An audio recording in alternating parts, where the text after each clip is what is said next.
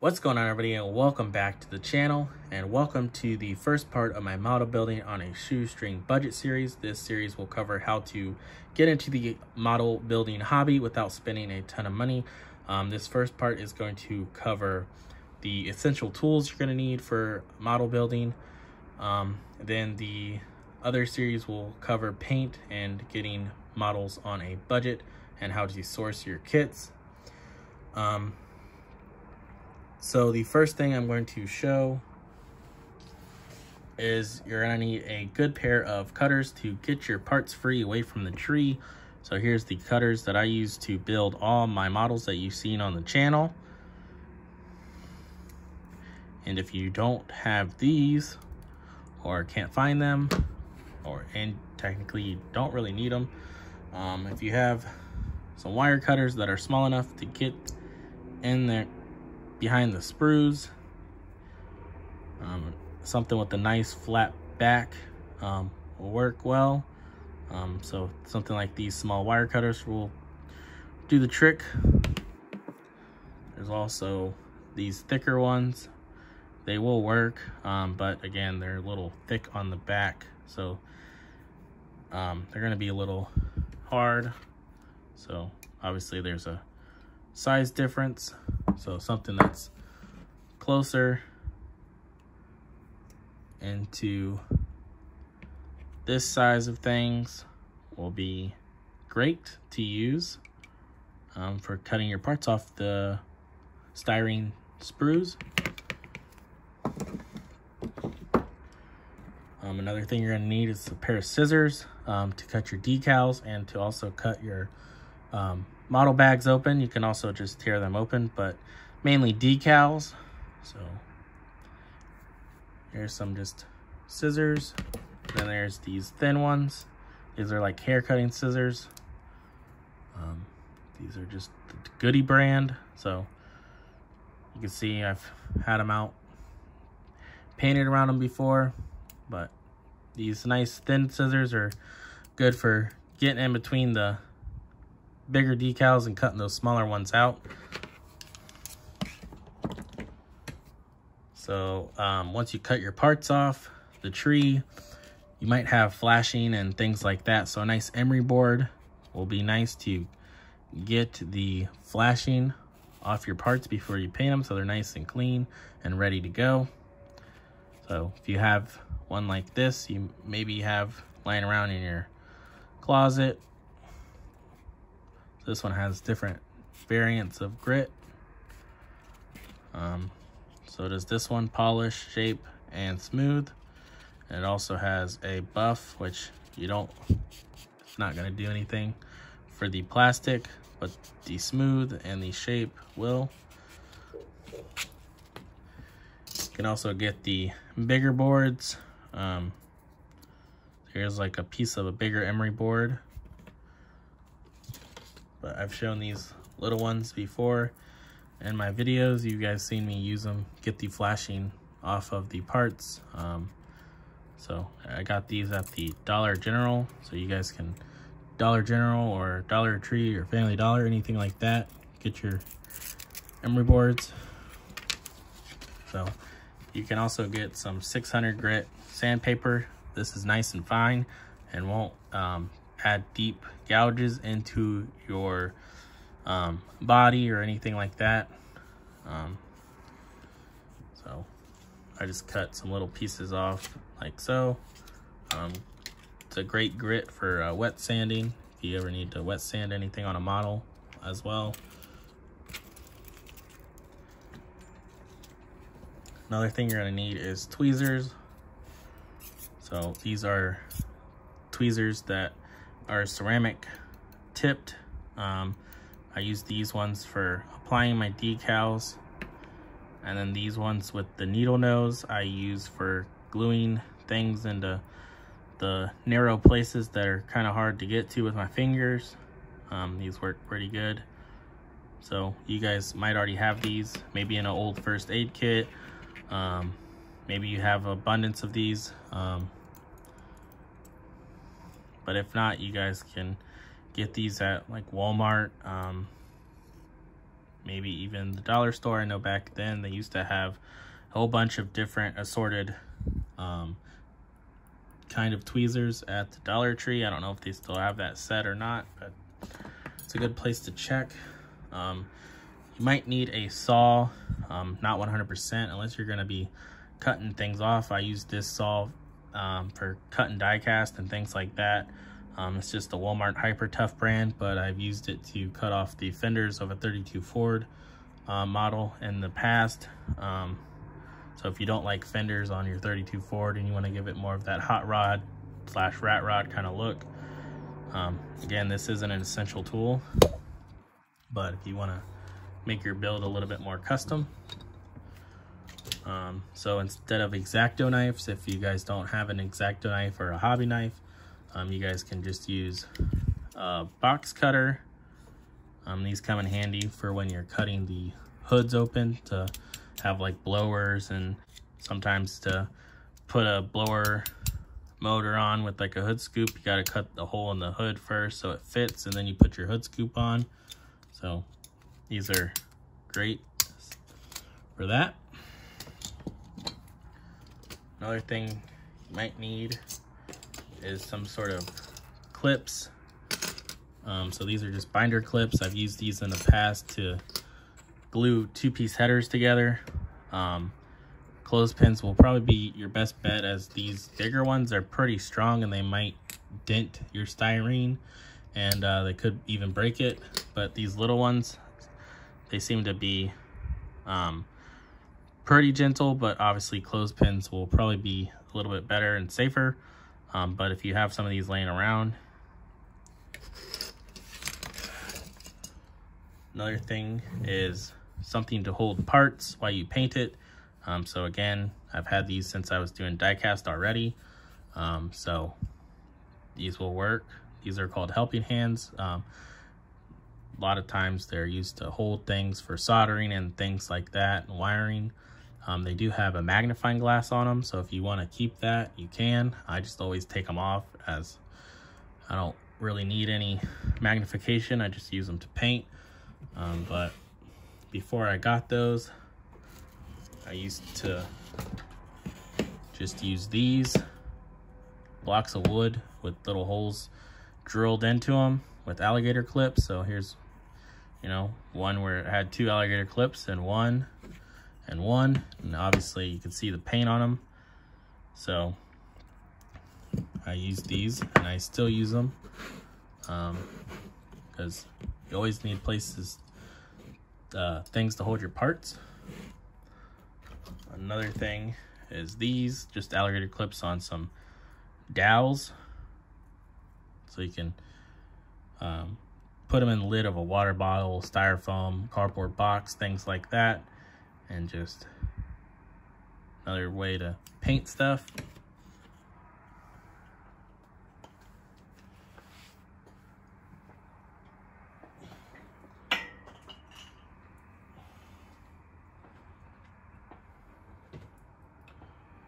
So for painting your body of your car, this is what I used before. It's just a tape roll with a paint stick.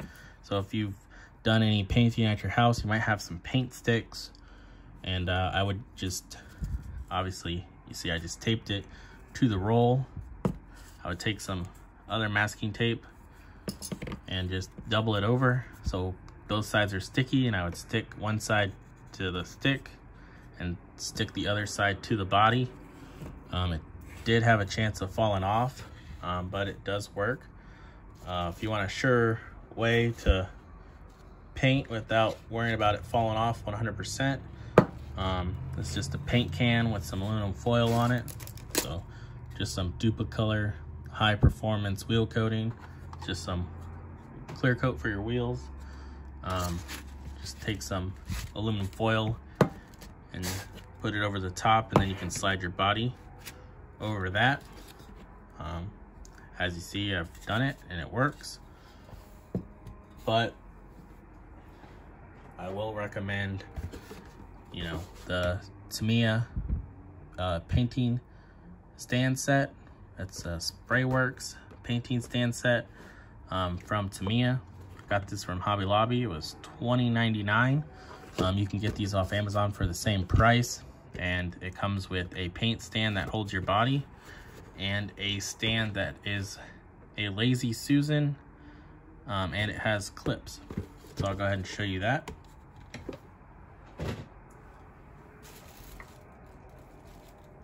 So it's just a 2-piece stand with a Lazy Susan style bottom. And again, this actually comes with clips. So again, 2-piece headers. You can, hold them, glue them, and then take them out and paint them. So this is a pretty good investment. You get into the model building, like I said, 20 bucks. Here's the one that holds your body, so it goes over. And then it has different spots to have different tensions and things like that. And again, this is also on a Lazy Susan style bottom, and it is 2-piece. So there's some things you can get to hold your parts and also hold your body, and things you might already have laying around the house. Another tool you're gonna need for model building is paint brushes. So these are just some cheap ones. Not sure what brand they are. So it seems the logo is like a hand, but just, cheap brushes from Walmart. I like these ones because they have the different sizes on the handles. So 3 round, like a 10-0 spotter brush, a 5 round, another 10-0. Bought these brushes 2 times. Obviously I like these spotter brushes. They're nice for painting carbs and things like that. So for some detailed paint work,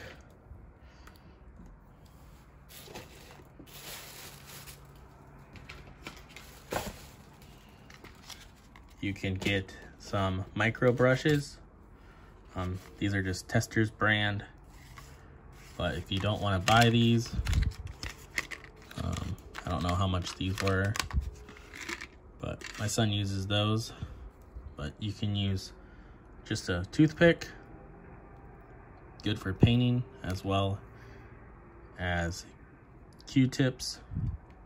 They're also good for painting, or you can use them to apply glue. So if you guys get like deli thin lunch meat in these containers, I recommend maybe keeping a few of them. So you can put glue on top of here and dip your toothpick in there and get a precise, or also the Q-tips. And again, you can also use it for if you want to paint, you can get some paint lined out. That way you can do like tail lights, headlights, things like that, and have a paint palette. Another thing that these are good for is storage containers. So here's one with a bunch of parts.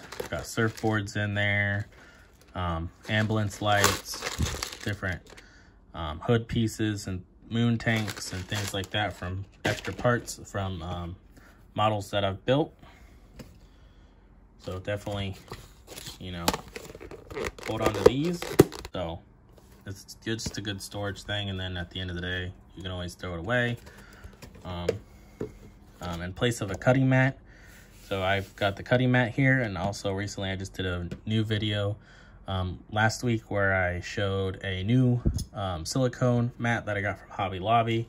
Did a review on. In place of that, you can just use some cardboard, or if you have a plastic cutting board from like the dollar store, you can get one of those, or even if you have an old plastic cutting board, you can use that. Obviously just only use it for that and not food again, but cardboard is good for putting things on to paint and also cut. So as you see, there's some paint on this. So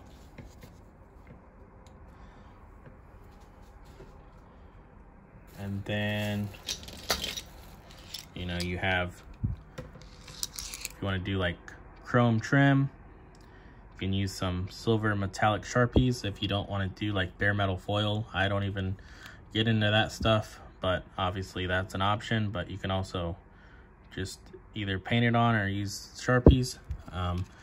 There is some paint markers that I use occasionally. Obviously I don't have any. Well, I do have one chrome one right here, but it's not really like a fine tip one or anything. But there is the chrome pins out there that will work. But also black is a nice one for, you know, you can color your belts and things like that. And again, you guys see my builds, you guys know that sometimes I color my taillights and headlights and things like that with Sharpie marker. The last thing is going to be glue. You're going to need some sort of glue. So whether that's, you know, as you guys know, I use testers and the tube. I usually get these 2-packs. They're $4.99. I think a single tube is maybe $3 or something like that. 2 something, almost $3. So I just get the 2-pack. I recently got this for my son to try. He wanted something with maybe a little bit more control. So it has this like needle tip on it. That's a little bit more money, $7.99. But if it gets clogged, it does have the unclogging needle tool to use. You guys can use whatever glue you guys want. If you guys want to use like Tamiya extra thin, I've never used it, so I can't really judge on it. If you want to get into this hobby, the most essential tools I think you are gonna need are gonna be some glue, you know, a good pair of cutters to get your parts off the tree, some tweezers, maybe a blade if you want to, like, depends on what model kit you buy, but the most essential ones I think you're going to need are going to be right here.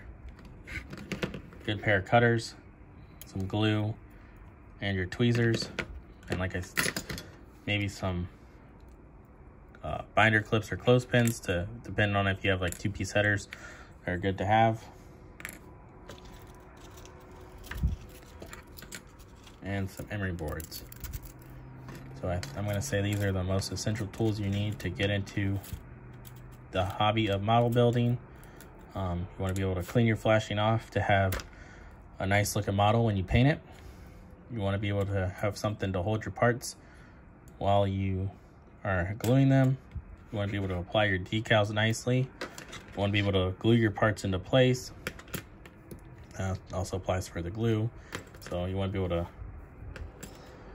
and you want to be able to cut them away. So hopefully you guys enjoyed the video. I will leave some Amazon affiliate links in the description. I do get a little bit of kickback from that purchase if you use the link to purchase anything.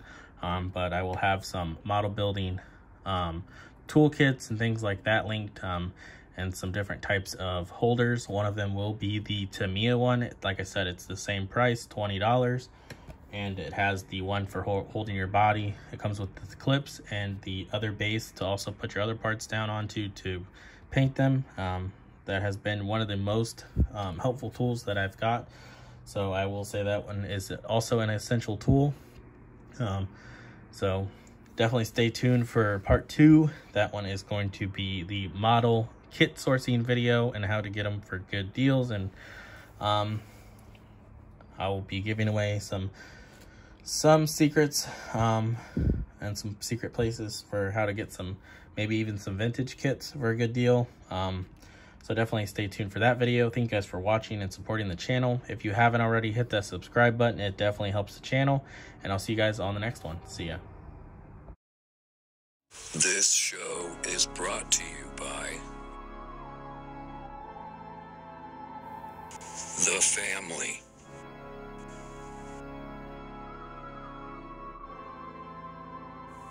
Thank you. like, and subscribe.